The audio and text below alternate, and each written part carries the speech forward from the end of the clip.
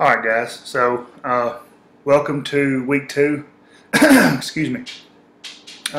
Focus this week is going to be on a couple different things.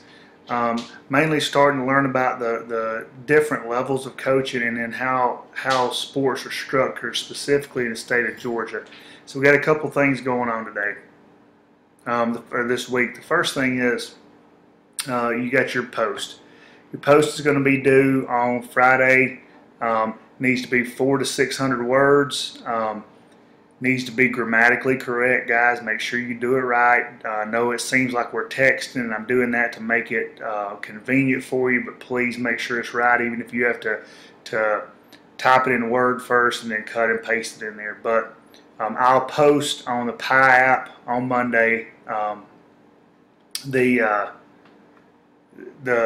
the forum basically, and for that forum what you're going to use is this week 2 material, this levels of coaching. This is what you're going to need for that forum, and it's going to ask you one question that has about 3 or 4 different questions within it. So make sure you pay attention, make sure you go ahead and get that thing done. I would recommend getting it done early in the week because you have your first assignment due by Sunday, and that's going to take a little bit of time. And so I want to make sure that that we go over that and that you understand what it is you're going to have to do.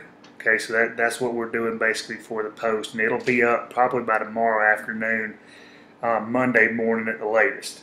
Now, let's look at the first assignment, and hopefully I still got it up here.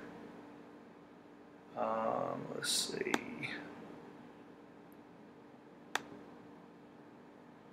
Alright, so this for your first assignment, we're going to look specifically at how the Georgia High School Association and the Georgia Independent School Associations are organized.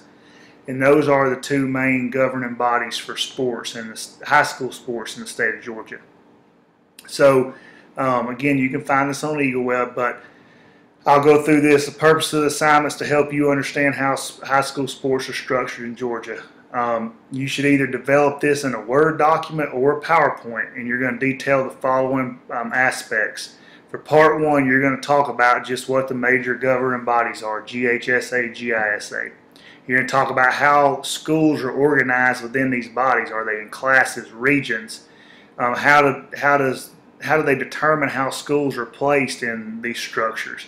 And how often do they change? Meaning, how often do they reclassify, classes, regions, areas? So that's the first part. The second part is you're going to explain the playoff structure in either GHSA or GISA. You only have to pick one. You're going to tell me how many teams are in the playoffs, and this will differ by sport, so you got to do a little research. How do they decide who's matched up? And then I want you to pick one specific sport and provide a real detailed explanation about the playoff structure. You can take screenshots of brackets from this year. You do it however you want to do it. Your grade basically on a couple of things. 50% is that you do the assignment complete and correct. 40% is it organized, and then 10% is does it look good. Okay. So that's assignment 1. That's going to be due by midnight on Sunday via email to me. Now, for this, all you need to do this assignment, guys, is if you look underneath this week 2 material, you'll see GHSA website, GISA website. These links are going to take you to those web pages. Now, I'll give you a little bit of hint. There's a little bit to these, so I'm going to give you, for those of you who do this, watch this and pay attention, I'm going to kind of give you a little hint for GHSA. Resources, Constitution, and then you just got to go through here and pick what it is you're looking for. Okay, so that kind of gives you a little hint, and it's similar for GISA. Okay, so guys, that doesn't seem like a very in-depth assignment, but it is going to take a little bit of time. And so I would get my post out of the way early. I will respond to your post more in depth this time and ask you questions, so be prepared for that. And then I'll obviously get your assignment done and submitted by Sunday. I'm not taking anything late. Okay. If you have questions, you can email me, or the easiest thing is just through the Pi app. But we got a good start. I'm impressed. You guys did a good job so far.